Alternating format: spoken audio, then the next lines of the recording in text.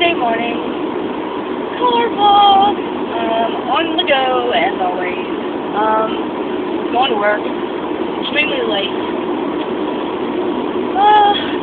I noticed that my weight loss vlog number 2 got lost because I was looking back for my videos and I noticed where I made a mini update on that video separately, and the other one's not there. So I guess just to summarize, I was saying how great everything was going, and hubby is being ultra supportive, and work's going okay. Yeah, I really can't remember what was going on, so here's number 3. Well, I've been in bed the last week and a half. I've only been back to the gym 3 times, and I got into a bad habit of going to get breakfast fast food. So I went to the store and got a Special K protein shake that I just drink in the morning for breakfast, and I think in the long run that's going to do me a lot better than some hash browns. So along the lines of hubby being supportive, he was going to the store with me, picking out healthier choices. We found some vegetable potato chips. We're excited to try those out.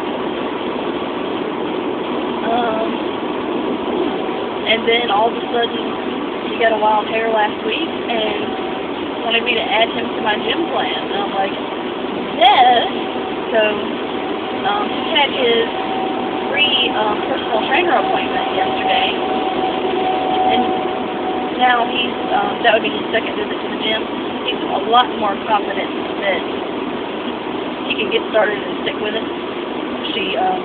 The trainer outlined him a strength training and cardio program. So that's pretty cool. Also, if we get discouraged or in a rut, they also have this awesome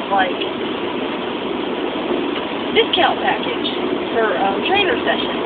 You can get 3 half hours for $75, or it's like $150 for 10, and we can pay for the 10 half hours, and she would alternate between us. So that would be cool. First, he goes this time, I go next time. That would be really awesome. I'm still kind of intimidated to hire a trainer, but it's probably the push I need. I say that I'm intimidated because I don't want her to show me some stuff, and then I'll absolutely hate it. I don't know. If I don't get off this plateau pretty soon, which it's pretty much all my fault anyway, because I cut back on the gym again and I was doing fast food once a day.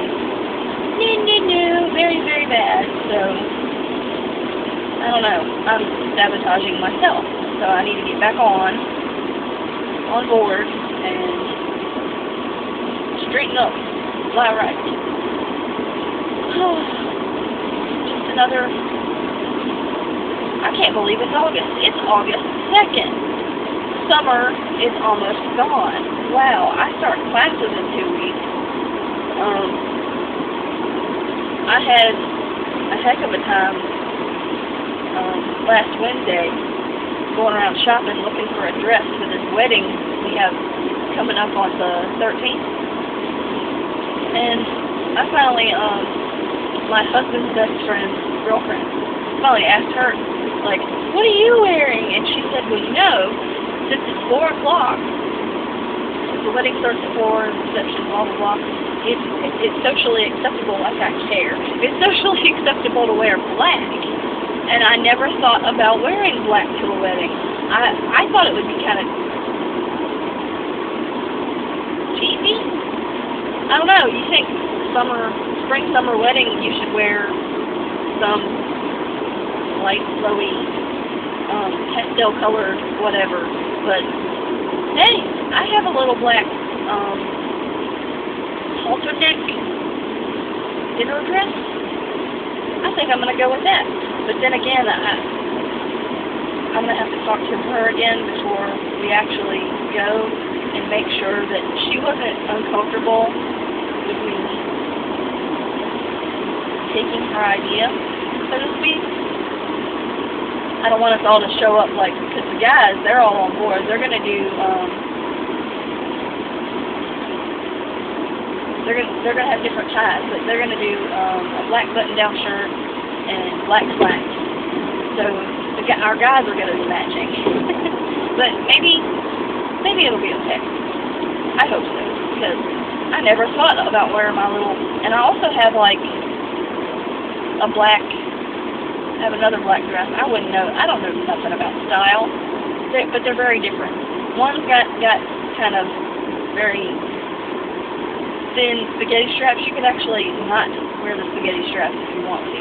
It zips up tight enough around the bust.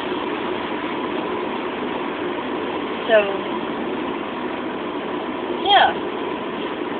Before I start rambling again, I will let you go and have a nice day.